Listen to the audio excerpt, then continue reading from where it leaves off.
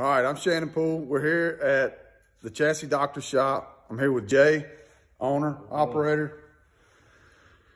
He is in charge of redoing the Red Bull after the wreck we had in last February. So here we go. This is it. We've done a lot of things to correct problems with the other car. Obviously, we're using the same body. I fixed the body. Keen Parts supplied us a new top, convertible top. Keen Parts supplied us with the windshield frame, which was the start for the whole build pretty much. And we had to wait for that for a while because of COVID and just couldn't get parts back then, but we got it figured out. We got us a new seat from Ultra Carbon, Greg Sherpanik Ultra Carbon. It's a really nice build. It's 10 times better than what it was. We got all chrome ollie. Some of these welds are off the chain, man. It's crazy.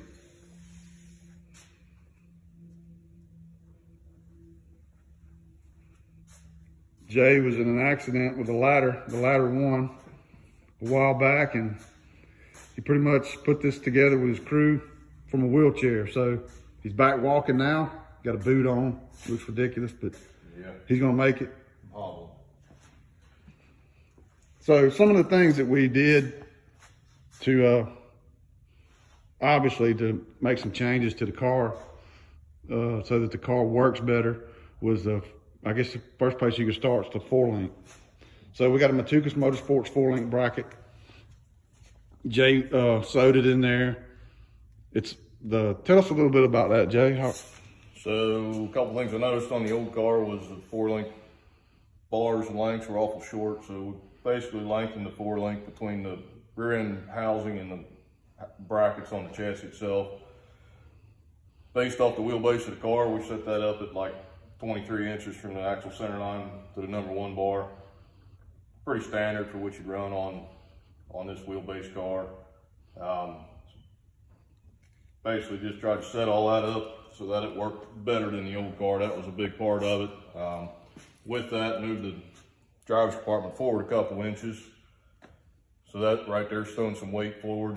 The other big change was moving the motor and training forward about 9 inches compared to the old chassis. So the old chassis, the motor and training was more in a traditional OEM location. In this case, we moved it forward and based off of big block Chevy and nitrous combination and whatnot, and set that up where it should be, lengthen the wheelbase a little bit. So long story short, we got a lot of weight to the front end.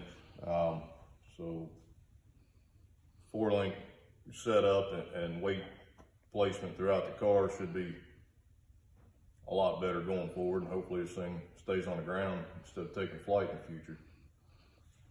Right. I'm hoping for that too.